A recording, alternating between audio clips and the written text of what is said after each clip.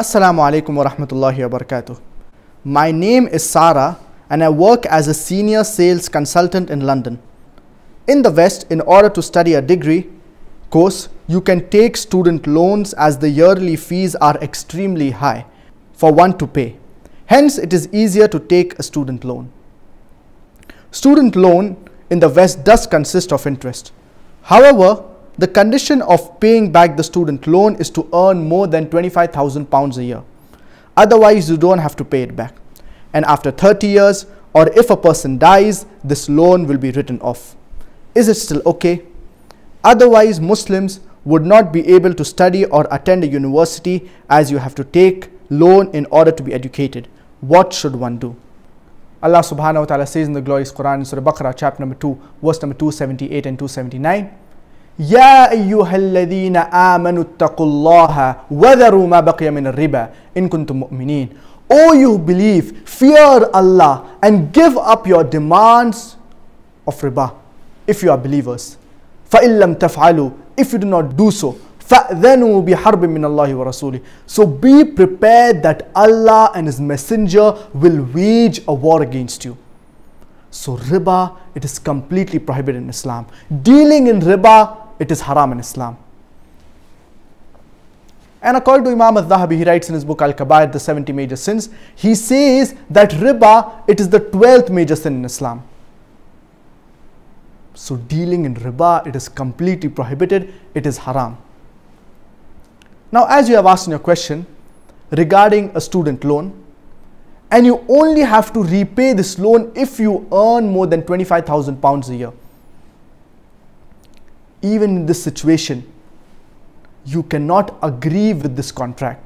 Even if you know that you will not earn more than £25,000 a year, yet you cannot agree with this contract. Because you are agreeing that in this situation you will pay riba, you will deal in riba. So this is completely prohibited in Islam. I am aware that there are certain Western so-called scholars who say that it is permitted to take a student loan, to take a home loan, to take a house loan, even if it involves in riba. But the verse of the glorious Quran, it is clear in the prohibition of dealing with riba. And dealing in riba, it is a major sin. So we should abstain from dealing in riba. And if you want to study, so there are other solutions. The first is that you can apply for scholarship.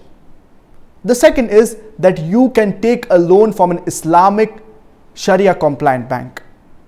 The third is that you approach an Islamic organization who will finance your education or who will give you a loan for your education. But in no way should you take riba. And many a times you know that if you deal in riba, in this world you will get a lot of benefit. It will be lucrative. For example, if you take this loan, this student loan, it may be, for example, for medicine. And then later on, you will become a doctor and you will earn a lot of money. You will have so much respect. But what is the point of this money when it is haram? What is the point of this money when in the akhirah you will be among the losers? And it is a test from Allah subhanahu wa ta'ala. Allah subhanahu wa ta'ala tests different people in different ways.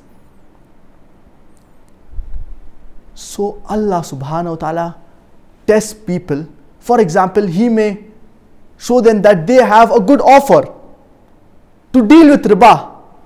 But it is a test for this person in this situation, will he yet deal in riba or no?